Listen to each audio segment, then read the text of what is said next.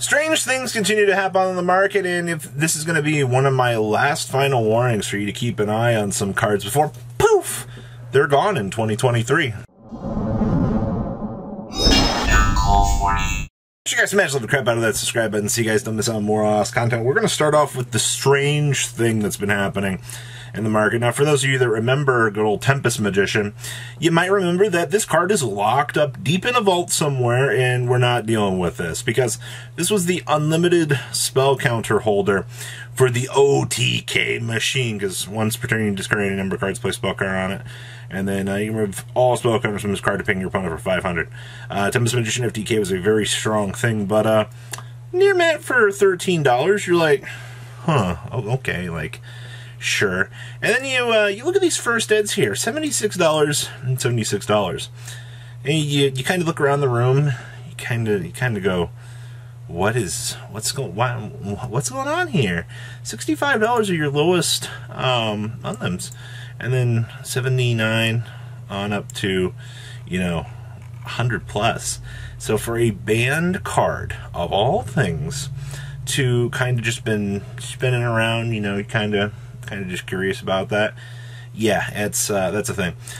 Next up, I want to dive back into Battles of Legend. I want to talk about Blackwings being more budget for Edison format now. I'm sure a lot of you have already figured this out, but I'm going to spell this out for those of you that you want to play other formats, and you're like, wow, that's too expensive. Majority of the Blackwing stuff that you needed got reprinted in Crystal Revenge, minus I think maybe 1 to 2 things. I think Qualoot being one of those, but as long as the rest of the core goes down, it's fine. It's still only 9 access code talkers on the market. That's interesting. And the Exodia heads are still recovering from the 525. Super Polys are still 210s. These are going down, by the way. Don't think that this is going to hold it. I think this will go under 200 eventually. Borreload's still holding at 220. Exodia limbs. Oh boy. $200. $200. $175. And Stinky 170. Yada 150. And Armor Master at 115. Honestly, if you're trying to play some Edison format and you had some money set aside and you wanted to build some Blackwings or maybe for another alternative format, I mean, this looks pretty inviting for somebody that might want to have a higher rarity version of it. Box is $52 now. Wow. Access code talkers are actually going up. Who didn't see that coming for 30s? Toon Black Luster Soldiers at 9s. Borreload Savages at 8s. Utopic Futures at 6s. Those going down. Okay. Chaos Spaces, keep an eye on this for Penny Stonk. The best $3 card of the block by far. $2 page flips. Okay, sure. Bookmarks at $2. There's so many Penny Stonks in this set. Once again, I'm going to repeat that. Penny Stonk everywhere. Oh man, poor Tyranno. Under $1 finally. Okay. See, now this is where we start getting into the Blackwing stuff. Values for 60 cents. Yeah, I remember when values were whole $10 plus. It's pretty ridiculous, actually. Your Advanced Crystal Beasts are all cheap. Okay. They're all 50 cents plus, though. That's kind of interesting. Patchworks are 45 cents. This is also no Penny Stonk, I feel like. Bora the Spear, 40 cents. Okay, Blizzards, 40 cents. These, Penny Stonk as well. Alright. So once again, all the Blackwing stuff that you're seeing here, Penny Stonk. Hell, even the Doom Kaisers. These are now 20 cents. Gale's 20 cents as well. Like, if you want to upgrade your Blackwing deck from Edison format, Full Armor Master's 20 cents. Same thing with Simone's here. I think that's one of the cool things. It's not going to perform very well in the actual format. Siroko's are 15 cents as well. But if you want to bring one deck from one format up to another to say that you can, I mean, you can. Alright, so, yeah, all your Blackwing stuff, pennies on the dollar. The Exodia limbs doing what the Exodia limbs continue to do. I'm glad to see, after a couple days that the market is settling in on things, but this is the one that you kind of got to worry about. That's going to be expensive. Like I said, it is nice that, for Edison format, some cheaper stuff is looking more enticing, but A good thing Silverwind the Ascendant is like a one of. Alright. Good news is the rare is only like $5-6. So it's not amazing. I once again want to say that, but there is value. Alright. Oh boy. Ah, man. So for those of you that have been living underneath a rock and you're playing the I'm procrastinating game, Robbie, I don't want to, not worried about Kashtira yet. God, stop trying to get me to buy cards early, you idiot. God, I'll buy them when they come out. Well, for those of you that aren't going to be like that nerd over there, see, over there, yeah, the one's like, no, I'll get them later. Not my fault. All right, big eyes, these are over 100 for the ulti. We know this. This has been a thing. Secret rare at $37. Now the one that people are freaking out about right now, they're like, oh my god, have you seen the Battles of Light's Revenge, Big Eye? They're $13. That bubble is going to burst, Robbie. Just you wait. Well, I mean, it is, I'm not gonna lie, it's kind of high. I do kind of agree with that a little bit. Problem is, Big Eye is a 0 to a 1 of.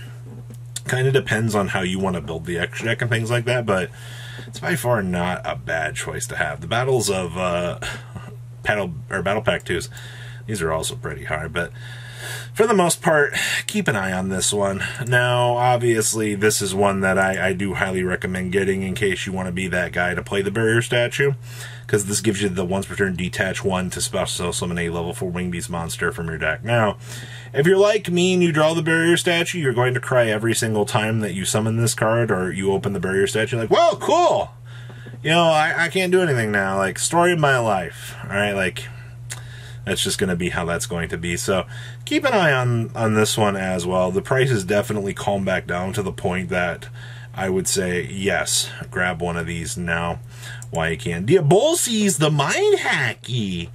Oh boy, I don't know if you've been paying attention, but the wheels are spinning pretty hard on these. We're accelerating to the over the $5 mark for sure. And once again, this is one of the key cards for the deck. So if you wake up in the next couple of days and you see, like, oh my god, like, I think today's the day I'm finally going to get Diabolsis, don't be surprised if you see a $6-7 price tag on this, because the way that the market's, you know, throwing this card around, it's going up relatively quickly. So, once again, you've been warned on that. Draco Sax, I still don't know how I feel about this one, to be honest with you. I mean, the secrets are going to be the nicer looking ones. The Megatin version's at $14. Super rares is where it's at, actually. If you want to save yourself some money and have a nice holo, it's going to cost you a whole $1. It's nothing really too crazy out here, for sure. At least you've got budget alternatives available for you for these particular cards, which is very nice. Oh, then there's this thing. This is starting to get kind of interesting. The Titanic Moth. If you control no other monsters, this card can attack directly, but when it does, using this effect, battle damage becomes halved. Alright, sure. And this card inflicts damage to your opponent, you detach a material from this card and inflict 500 damage to your opponent for each card in their hand. Huh. So you're telling me is I can now have this stupid moth attack my opponent directly, and wabam! Time is called, and I am the victor. I am absolutely the best duelist in the room, all because my moth says it can attack directly. Okay. I just wanted to point out here King of the Swamps. The reprints and things have definitely pushed these down relatively nicely, but just as a little bit of a heads up, if you're somebody out here that's getting ready for the Dark World structure deck and wants to incorporate one of these into your deck for the Grapha, the nice ones are $90 still. Alright. Fire Formation Tenkies, $125 is what we've settled out for these. Just a little bit of a heads up for some of these other versions. $8, $3-ish for Secret Gadget ones. Premium Golds are looking kind of cheap. Same thing with the Premium Golds. It kind of depends on, you know, your flavor of taste that you like for these. But little movements across the board for some Tenkies. Crooked Cooks, a little bit of a Mystic Mind's gone. The next generation of Toxic Stall. Spins on back. Love dollars. Get the nice little commons for 70 cents. But the real trooper here is going to be the Astral Karibos that you're going to need to generate that. And guess what? Astral Karibos have finally broke that $10 ceiling. $11, $9s, $11 post-tax, yeah. Congratulations, all copies of these are effectively doing something. So,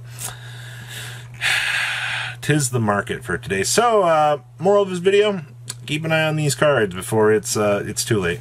I'll see your beautiful faces back here later, guys. Peace out. Patrons, thank you.